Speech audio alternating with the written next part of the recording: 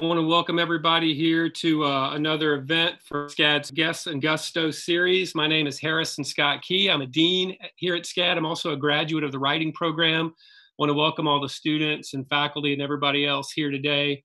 Now, I have to say, when I was telling my friends that I was going to do a conversation with Jerry Saltz today, they reminded me that it was April Fool's Day. They didn't believe me at all that we were going to be having this conversation.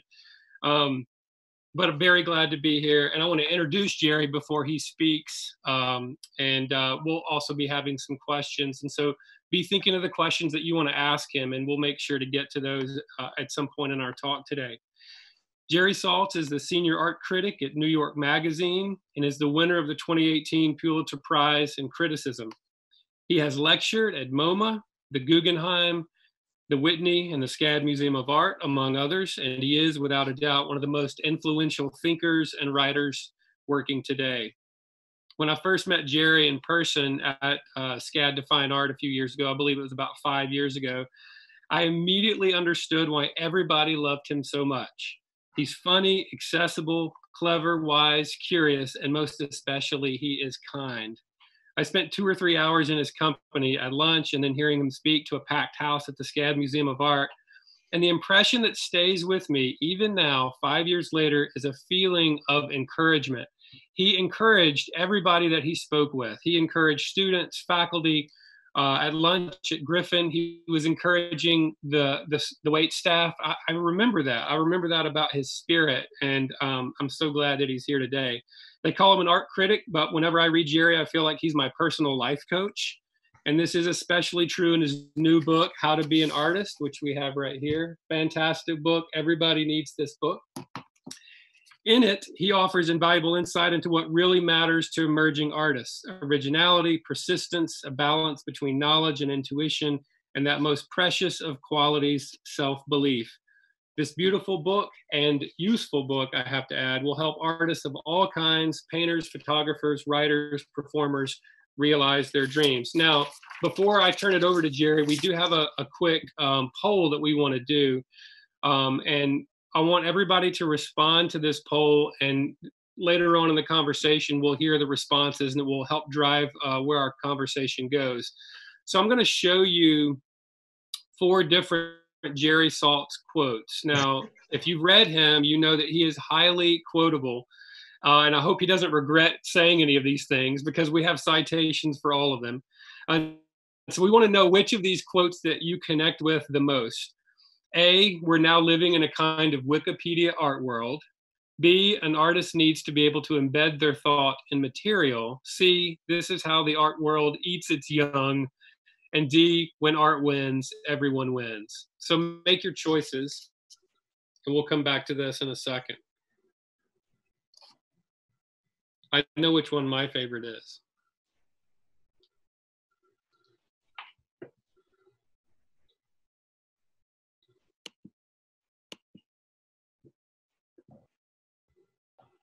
All right, while everybody's voting, Jerry, let's go ahead and get going. Students, professors, everybody, please welcome the great Jerry Saltz. Jerry, it's all yours. Hey.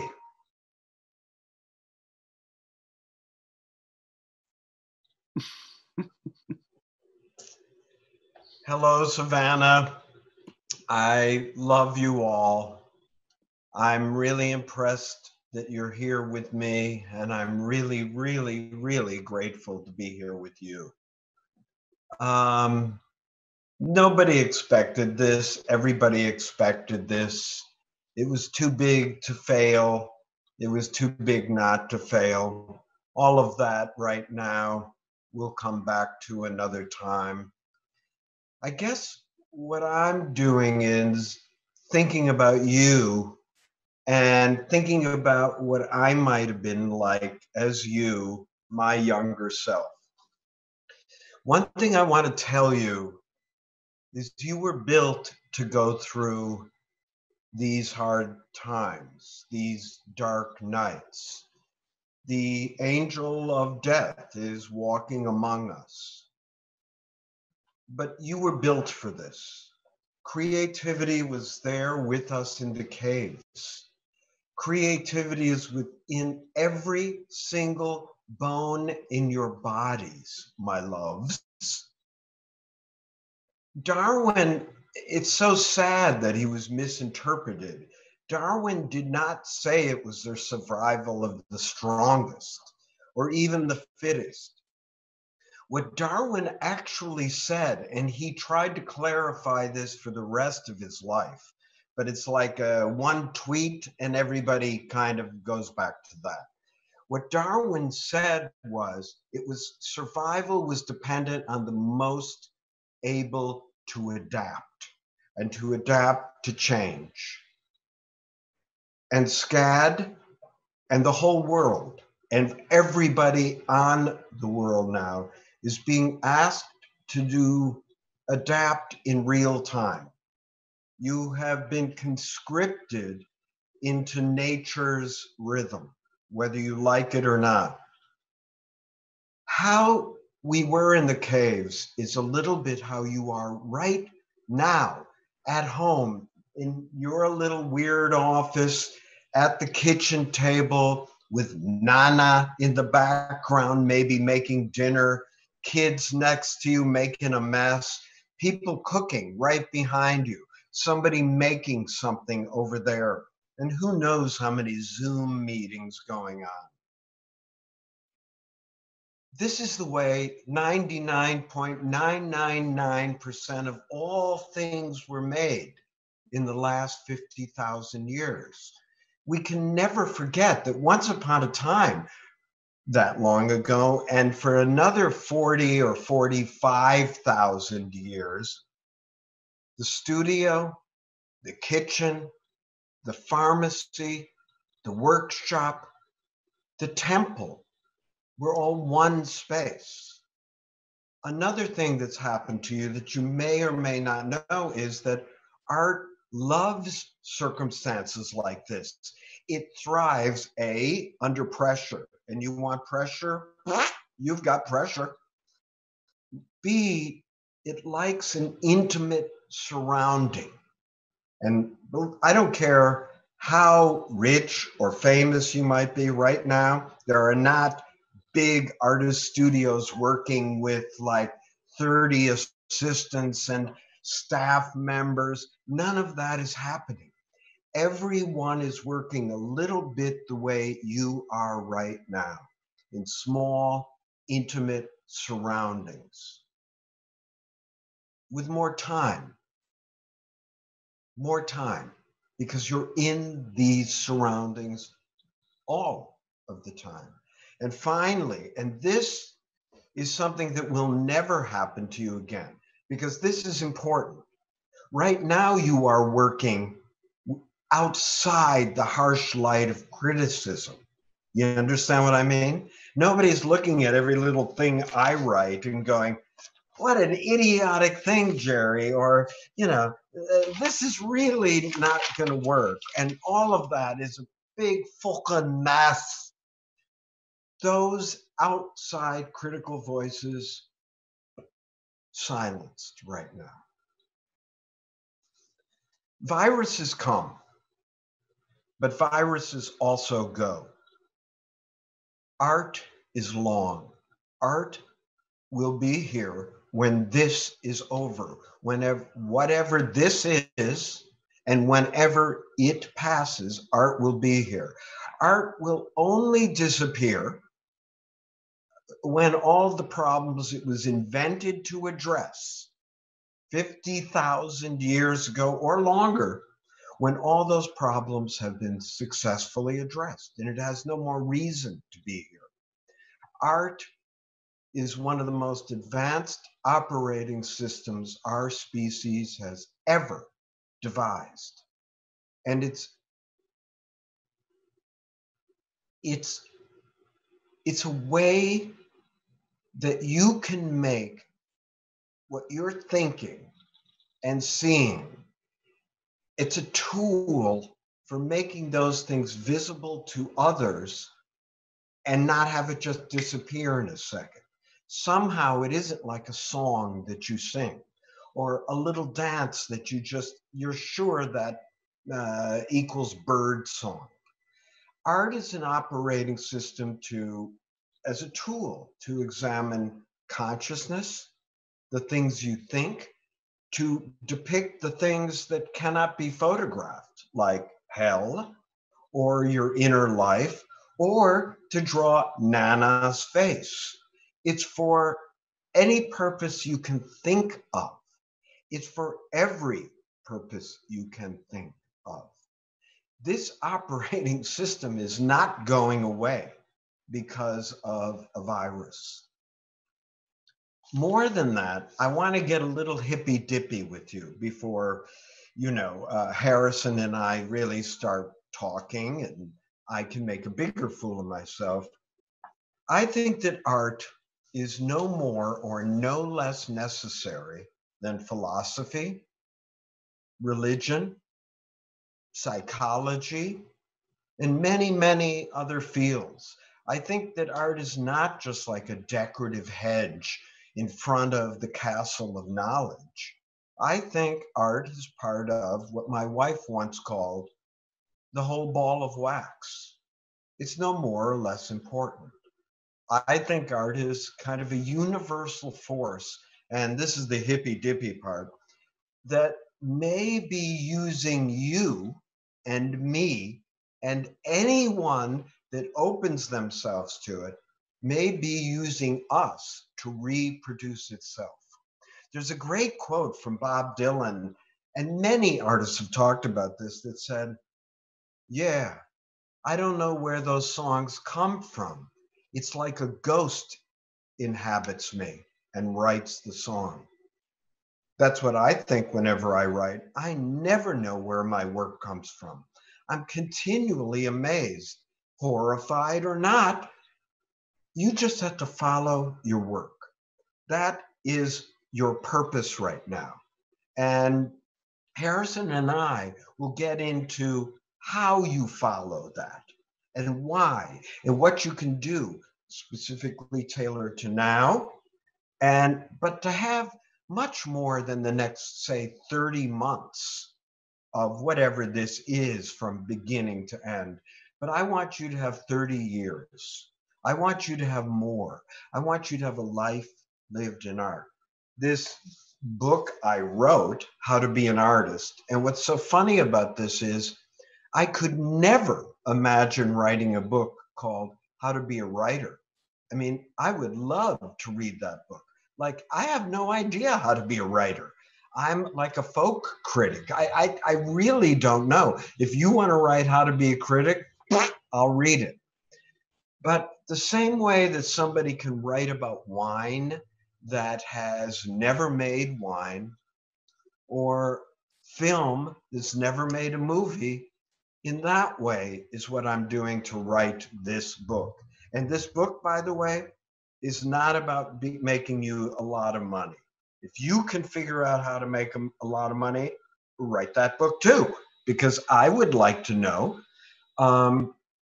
This book is, as I said, about trying to help you get through the hard times and the dark nights, through when demons speak to you and tell you all manner of things, and they never stop.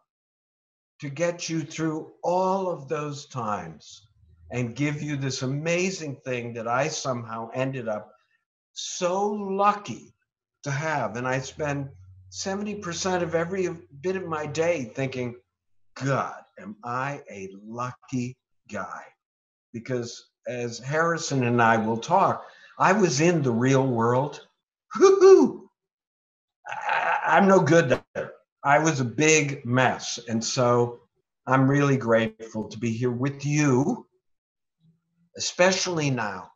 I love your school. When I was down there, I was blown away by the camaraderie, the beauty of the students, your work, the way you were together. The environment is off the charts. It's like from another century. And you're all still together. We are all still together, no less than we were just 14 days ago, 21 days, okay? My father walked out of Estonia to escape Stalin. They walked to Russia. I mean, they walked to Germany. They got on a boat. They came to America. They didn't speak a word of English. That is hard, okay? They lost their whole family. You want to know how far back you can trace the Saltz lineage? One generation, okay? That's hard. What we're going through is hard. It may not be that hard. And my whole message to you while Harrison and I are talking is just going to be, please, you big babies, just work. Okay? All right. So, yes, I drink double gulps. I don't drink artisanal coffee. So don't make too much fun of me. This is my second of the day. And I'd love to hear your questions. And Harrison, it was amazing to meet you then and the whole staff. And it's really great to be here with you now. Thank you, Jerry. That was great. A great way to start. So you raised a lot of themes that I want to ask you about. But the first thing I want to do two things. We have a poll answer, so we know which question which quote everybody wants to hear about, and I'm going to read that one. I think this is probably the most complicated of the quotes as well, and something that applies to a lot more than just painting. And it was number B. An artist needs to be able to embed their thought in material. God damn it. Can you talk about what? Come here. That was the one quote from my wife, Roberta Smith. God damn you guys, who's the art critic for the New York Times. She's in our little office. Meet Roberta Smith. Hey, Roberta. They can't see your face. Hi. What did you mean? Before I answer it, God damn you kids. Roberta, if you can be in the camera, what did you mean? And when I used that quote, everybody, I did quote her. What did you mean? Sorry. by an artist has to be able to embed thought in material, because it is job number one.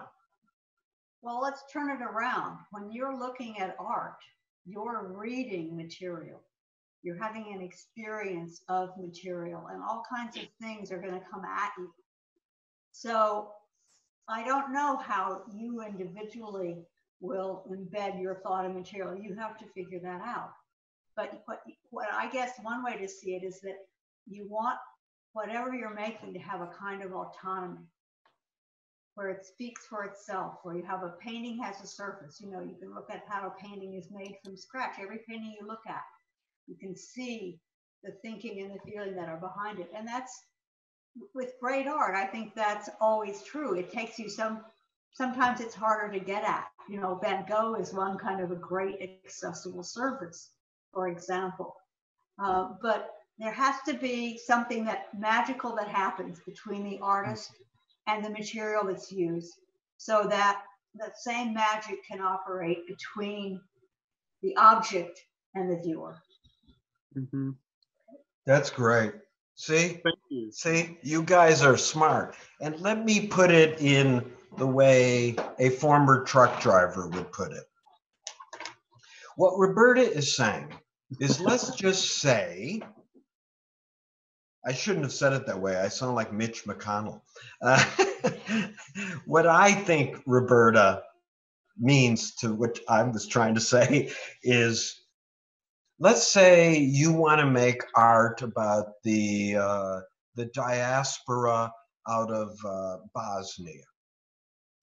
And you go to take a canvas and you paint it brown, and you bring it to Bosnia and you rub dirt on it, and then you bring it to the Red Sea and you bathe it in the Red Sea, and then you bring it back to Savannah and you pin it to the wall. And you say, this is about the Bosnian diaspora.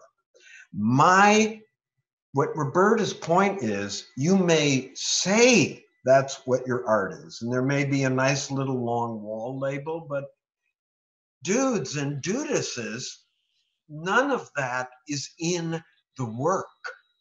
None of that is there. It's all outside the work. And all both of us are asking you, think of what alchemy is. You're turning your thought, your observations, your feelings, and embedding them in and transforming them into material. It only takes a lifetime. You can do this. Art gives up its secrets slowly, but I promise you, if you just get to work, you big babies, you will start to do it in ways that you cannot believe. You picked the right best quote. There's no question. So that's what I want to talk about now, because there's this, in your book, and I think in any creative life, there's this balance between mystery and technique or work, just the stuff you can see and measure and do, and the stuff, the ghost, the stuff that you can't see or measure.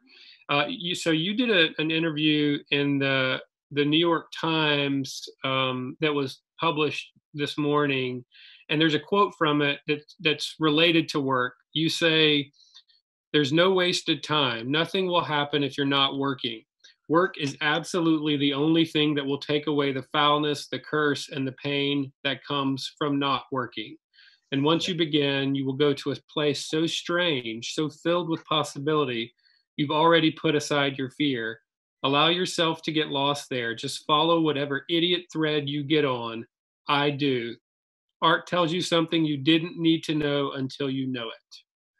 Can you talk about that? About the idea of just like, so many people are so frozen, whether it's at the writing desk, whether it's at the canvas, and because they don't know what they want to make, and so they're really frozen with how to proceed. Talk about the freedom with just working. Okay, I consider myself something of an authority on not working, the same way you all are authorities on not working. This book, they told me to hold the damn thing up. I hate this part. This book, which you're supposed to buy, for God's sake. I'll hold it up for you while you talk. No, don't. I can't bear. Please put it down. I began as you. Behold, someone that began like you, but demons spoke to me. And I stopped being an artist. A lot of you think about that all the time. You're afraid. I don't blame you. Doing something with no map, no rules, no charts, no nothing. That's hard, man. That's really hard work. The demons speak to us all. You're not smart enough. You're not a good schmoozer. You have bad ankles. You're too bald. You have moobs. You don't have enough money. You don't know art history. You don't know how to draw. All of those demons that live in my mouth, you have yours that live in yours. Now listen, I'm 69 years old, okay? And I can tell you this morning, I woke up at about 6:15 thinking, oh my God, I have got to get to work. Otherwise, oh my God, I don't know what I'm doing. So the demons aren't going anywhere. After I quit making art, which is one of the most painful several years that I ever went through in my life, and I don't wish it on any of you, I became a long-distance truck driver for about 10 years. Yes, the only Jewish one, probably. My CB handle was Shalom Partner, the Jewish cowboy. And I would get on and go, Shalom Partner, how's it going? And no one ever talked to me. But I was in agony in those trucks.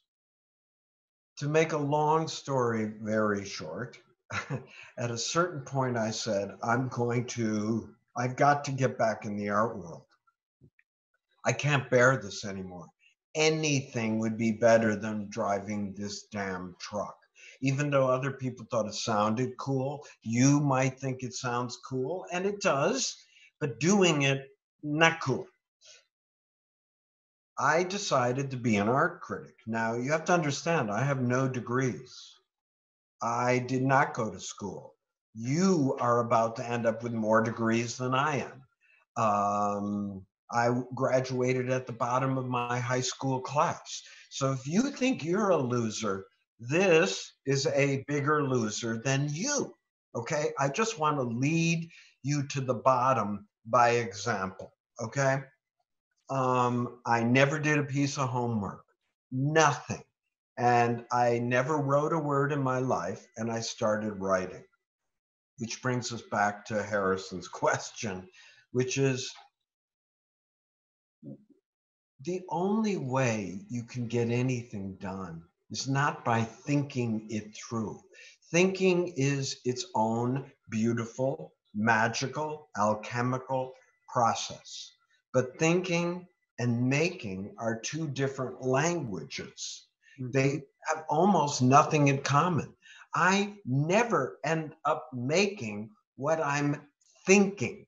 Yes, you can choose your material, what size it's going to be. You might make it out of wood, or it might be with the scissors, but you only know what you're going to do by doing it.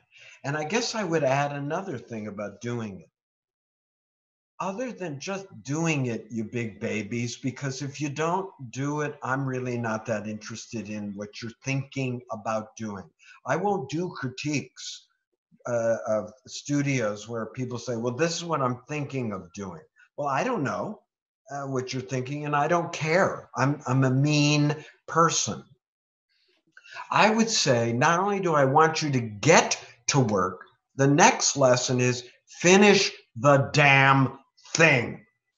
For God's sake, if I cannot have you, especially while at SCAD or in your apartment right now, in your underpants or whatever, I can't have you trying to begin a 7-month project of like making sure that every single thing is all tied to.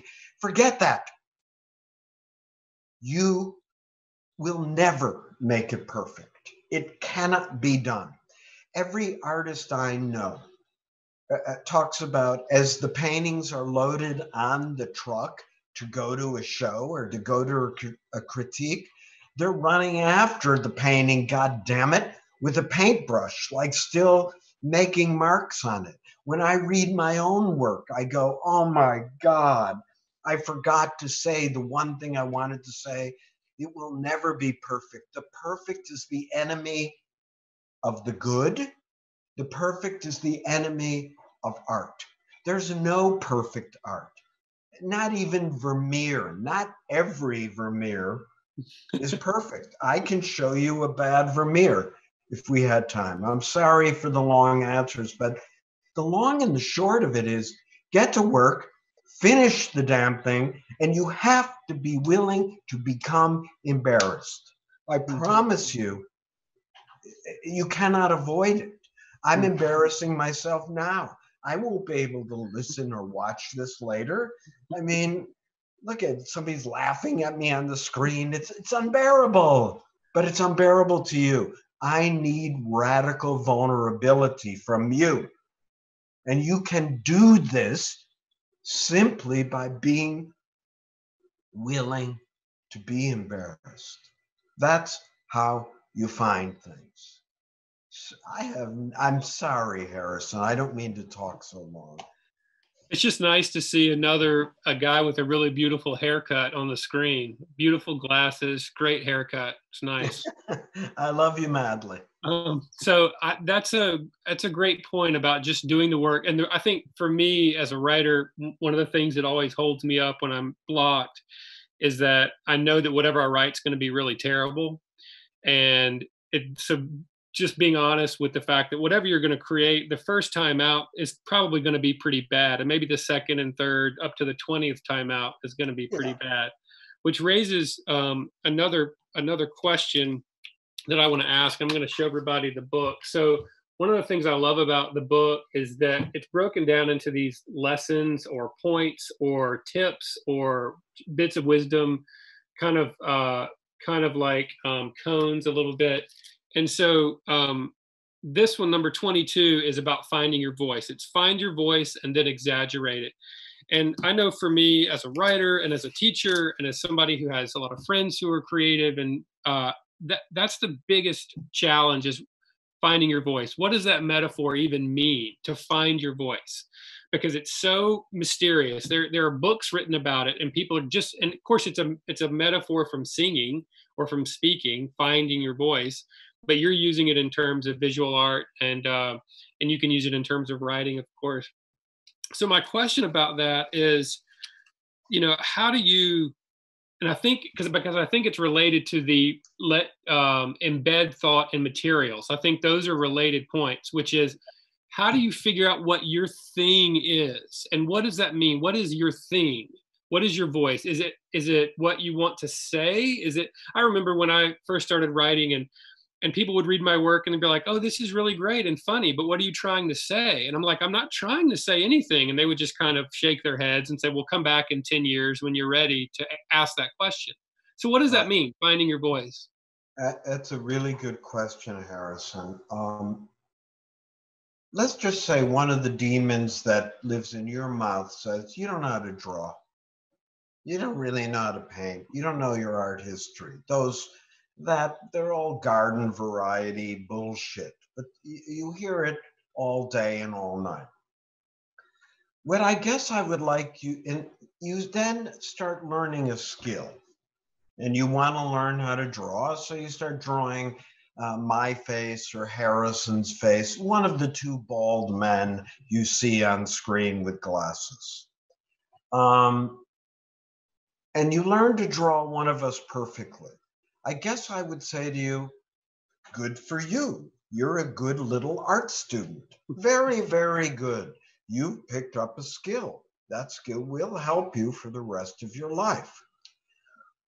However, what I'm interested in is how Megan would draw it, or Joshua would draw it, or Carrie would draw it. How would Harrison draw Jerry? And does Harrison draw Jerry in such a way that every time I see any goddamn crapola work by Harrison, that I at least know it's his? Mm-hmm. And that's interesting to me. Mm-hmm. Let's say, you know that guy, Roy Lichtenstein, the pop artist that painted things out of dots and stuff from comic books? Mm-hmm. Even if you hate him, or Andy Warhol, you could turn their work upside down, throw it across a room on a Frisbee, and you would instantaneously be able to recognize who did it. That is style, but it's also an aspect of your own voice. And oftentimes what Harrison is leading to is that voice will say shameful things about you. Your inner life is not completely politically correct, for example. All of your thoughts are not good little humanists. The skill you have is not supposed to be just perfect. And by the way, what is perfect? What's a perfect pot? I don't know. Is it Mozart perfect? If Mozart is perfect, then why did Beethoven have to exist? But if Beethoven is perfect, why did Wagner come along and say out loud, nobody's going to get in front of me? And then why would Louis Armstrong, who knew all that stuff inside out, go, I have my own voice to say it? You're all Louis Armstrong. You're all Mozarts. And as Harrison points out, nobody asks, what does Louis Armstrong mean? If you ask me what my work means, I would just scratch my head and say, you know that song by ABBA, Dancing Queen? Nobody asks what that means when I'm dancing around naked alone in my apartment. Nobody asks you, God willing. Forget about what it means. What we're talking about is not what you make, it's how you make it. That is all I'm looking at. You can tell me it's about scrambled eggs, and I might think it's about a wheat field. That part I don't care about.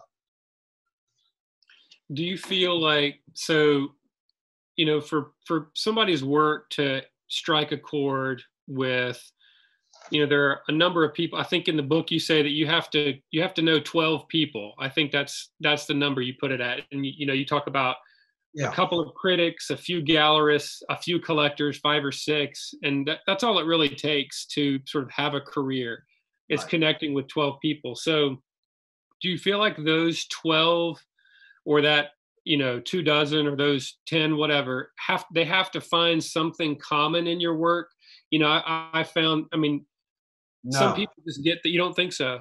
no. I would tell everybody listening to this, consistency is the hobgoblin of little minds. Emerson said that. Don't be consistent. You can start the morning doing a sewing project. Then you might go to dancing. Then you might use your iPhone for a camera. Then I don't know what you're going to do. Then post it on Instagram. I guess what I was saying about that career thing is this, and I really want you kids to hear this now. How big does your audience have to be? Does it have to be like Jeff Koons, huge? Does it have to be 1 billion people? Well, that's nothing wrong with that. If that's what you want, good luck. But here's what you really need. I want you to think about this. To have a career, this is all you need. You don't have to worry about convincing 20,000 people of your work. Here's all you have to do. You need to convince one goddamn art dealer who's as big a loser as you, as far as I'm concerned, or me, that really sees something in your work. A person willing to go through the good times and the bad times, who will pay you if you ever, God willing, ever sell anything. Somebody willing to tell you the truth, to not sugarcoat it, to never be mean to you, to always be there for you. Somebody you feel as a comrade in arms. An art dealer. You need one dealer. Mhm.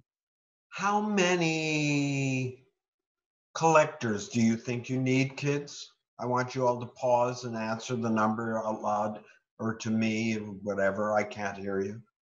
I would say, to get through first 5 or 10 years of your career, if you had just 5 collectors that bought your work from time to time, and each one of them would tell their richer friends than you about your bad art that shows with this loser art dealer like me or you, 5 collectors would get you through just enough to earn enough money to not have to be working all the time.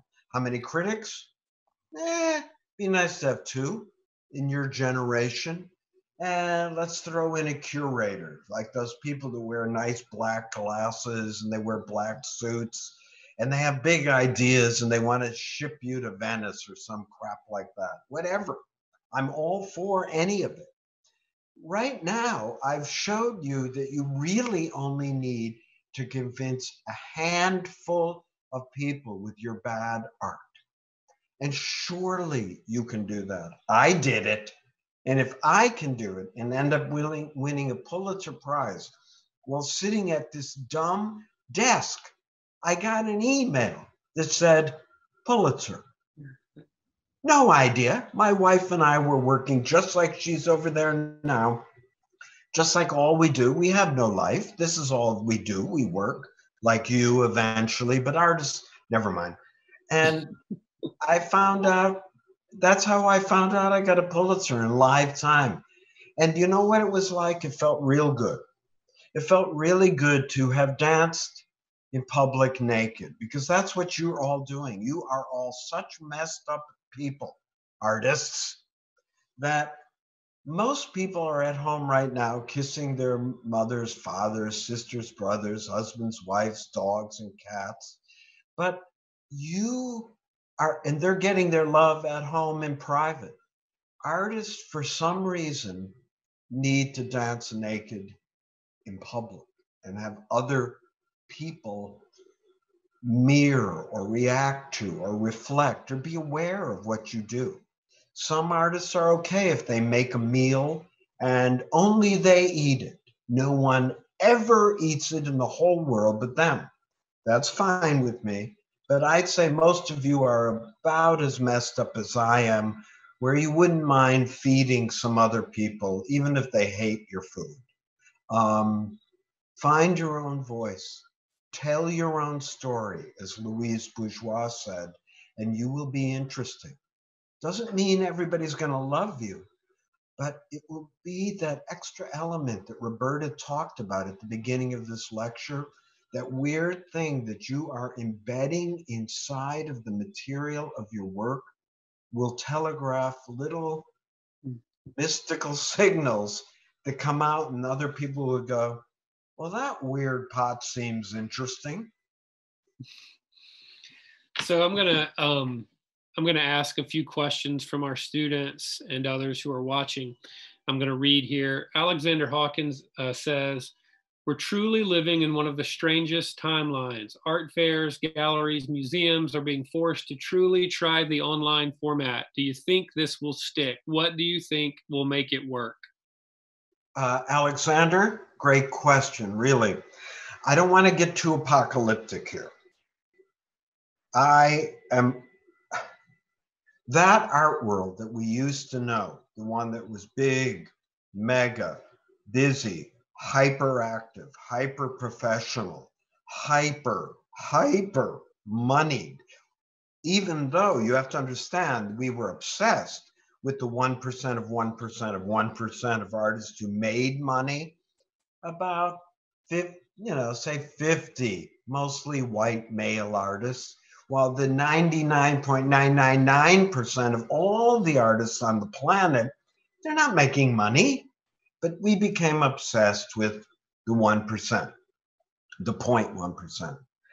That art world of art fairs, nonstop biennials, obscene amounts of money, dick waving contests by men at auction who only get the kicks from buying in public, that is beginning to die. As we sit alone, as the angel of death walks among us, a lot of that will not emerge on the other side. The chef, David Chang, estimated that 90% of all restaurants will not open on the other side of this. It's possible he's right. I'm not a pessimist. I love art galleries. I truly do. That's where the art comes from. For me, it's like a bank robber needs banks. I need art galleries, and they're free. I think most galleries aren't going to open. A lot of museums are in trouble.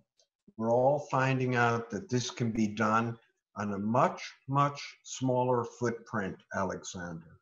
But I must add an important caveat. After the 1918 influenza killed, I cannot remember how many people it is, 50 million people. It faded into history. No one talked about it. It was not written about much, except as this thing that happened. And the roaring 20s started after 9/11, after the financial collapse of 2008. Everybody said everything would be different. But the truth about human nature is sometimes when these things happen, and this is one of those things, we only become more of what we already were. So none of us can predict what will come of this, but I want to say this to anybody listening. The stuff that you find inside of yourself now will go forward with you for every day of your life. And that you're lucky, and it's going to give you a lot of strength, Alexander, in all of you, if you get to work. Bang, I'm going to hit you, bang, very bad if you don't. Thanks for that question. You want to go back and, okay, what? So one of your number 42 of in your book, the what do you call these? Are these cones? Or are they tips? Or are they just ideas? What do you call them? I like all those words: cones, ideas, prompts, nodules. They form constellations. I don't know what they are. I don't know what's in the book until somebody tells me. It's strange.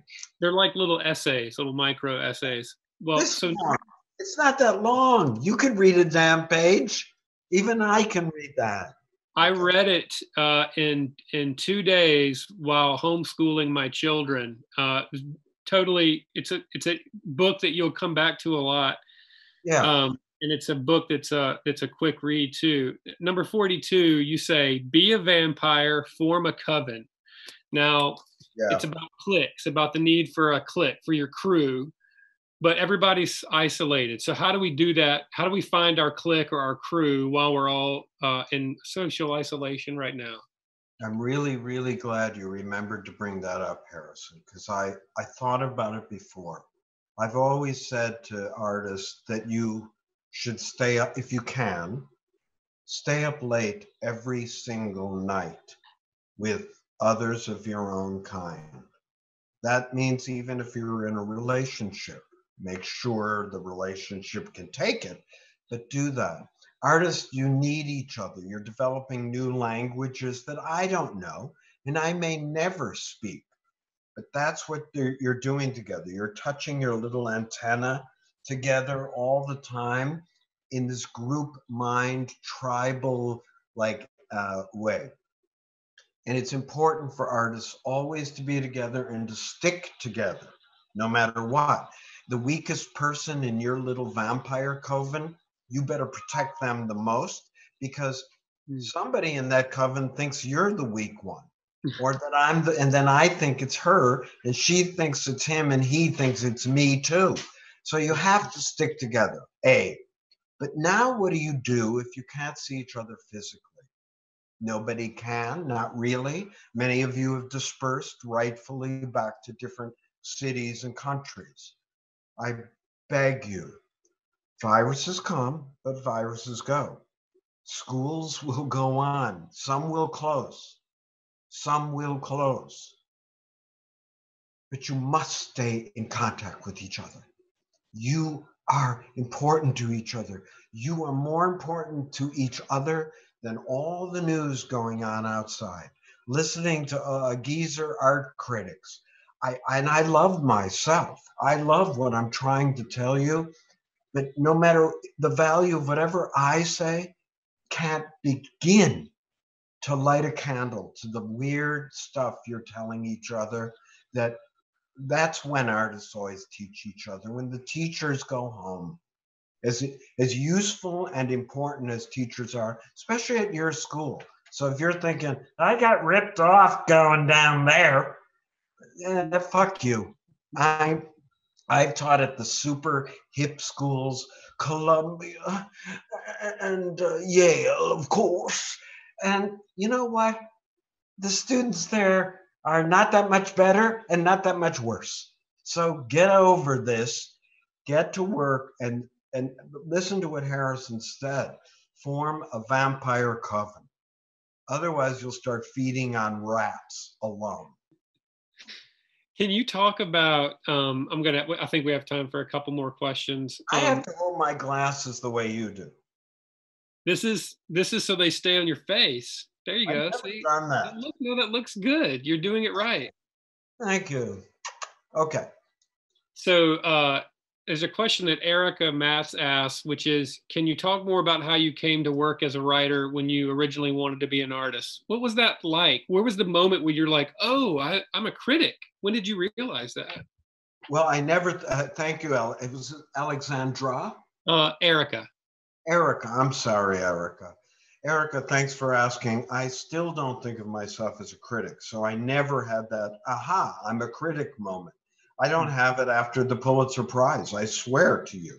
Like I said, I'm sort of, do you kids remember a name called Sister Wendy? Or anyway, I taught myself to write first the way sitting in the trucks, reading Art Forum, the big glossy magazine with all those ads in it. And we used to read it when there were ads in art magazines 30 days ago and get jealous and pissed off and envious and all of that stuff. And then I'd read the magazine and I never understood a damn word, not one word.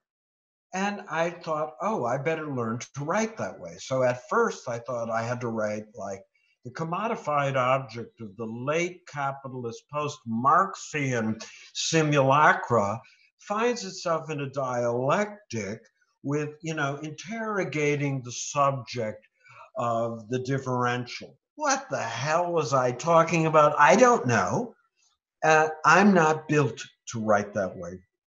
There's nothing wrong with theory or any of those people. I just can't understand it. It's like some weird Mandarin written by 155 people for another 155 people that all review each other's shows. And they seem to be at every party. And I wish, anyway, I'm envious still.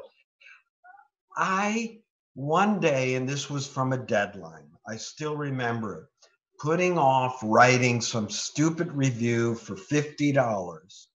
There was no time left. And I wrote stuff about a painter named Stephen Westphal that I really thought. I wrote what I liked and what I didn't like. And when it was over, I'm sure the review, again, might have been terribly written, Alexa, but Erica, Roberta remembered your name. Erica, but I knew instantaneously that I had finally found the first inkling of my own voice. And then I started writing. I thought, this is what I want. I want to write the way I talk, the way a phone call goes or a text message. And I want art to be interesting and fun. And I want it to be that for you too, you kids. I want you to follow me on social media at Jerry Saltz. I would say for you kids, Instagram. I want you to post on Instagram, but not just your own damn work. Boring, boring, boring. I want you to, every little weird thing you see, post it. Post things that are more vulnerable, that show me a matrix of how you see the world.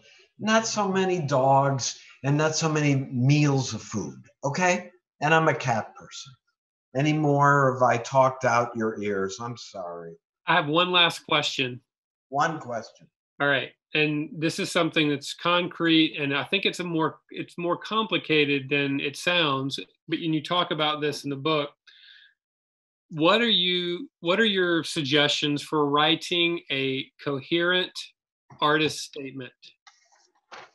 Really important.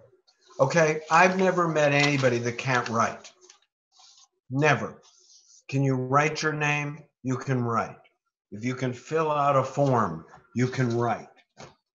The one way I don't want you to write is the way all artist statements are written, which is a lot like that terrible Mandarin language that I just talked to from Art Forum. Mm-hmm. I want you to write in your own voice, KISS, K-I-S-S. Keep it simple, stupid, okay? You can write, I grew up and I really liked magic. I used to do card tricks. And if that's where your work came from, or your mom once took you to an art museum and you had an existential revelation, or you have a dirty mind but a clean life, and that's what you want to write about, or a clean mind but a dirty life. Anything that you are, I'm asking you to be able to reveal, but you don't have to tell your secrets. Those can be your secrets. Nobody really will ever have to know that. But just keep it simple, really simple. And do me one favor. Write an artist statement describing what you do, what your work is. Maybe a little bit what it looks like, for God's sake, not just that it's trying to square the dialectic of the post-capitalist bullshit. And give your 75-word lousy artist statement to Nana, who's never seen your work, and go, Nana, would you read this and tell me what my work might look like? That's all I want. And if somebody can tell you this much, that much, what your work looks like, it's a good artist statement. One last secret. I've been on all those hotsy-totsy panels. Those statements don't mean much. And if you write them in your own voice, you'll get a grant. One of the best statements I ever read, and I never want you to do this because I've spread it around and they'll know you're lying, is, I need money.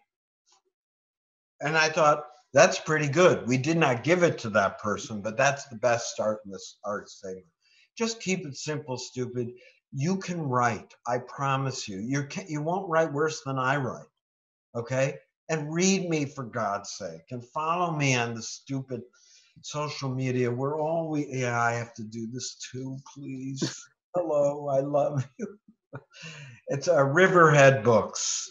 Thank you, SCAD. Thank you, Harrison. You're amazing. I love the painting on over your left shoulder. Isn't that great, you guys? That's great art. That was somebody as bad as you that had something they just wanted to say. Jerry, thank you so much for that wisdom. Students, let me encourage you to get this book. This is a book that you can come back to. It's a book that it reminds me of Anne Lamott's Bird by Bird. It's a book that it's got these little bite-sized chunks of wisdom in it that will mean different things to you throughout your career, I think. And let me encourage you to get it and give it to people you love. Let me also remind you guys to come back here tomorrow at 11. We have Tricky Stewart, who produced Beyonce's Single Ladies, who will be in conversation with Audra. Can I come? Yeah, from Jerry Saltz to Single Ladies. I mean, me. Do Single Ladies. Forget me. This is the coolest, weirdest spring at SCAD. Thank you, Jerry, for being a part of it. Thank you guys for being a part of this, and we'll see you next time. Thank you, SCAD. Bye, guys.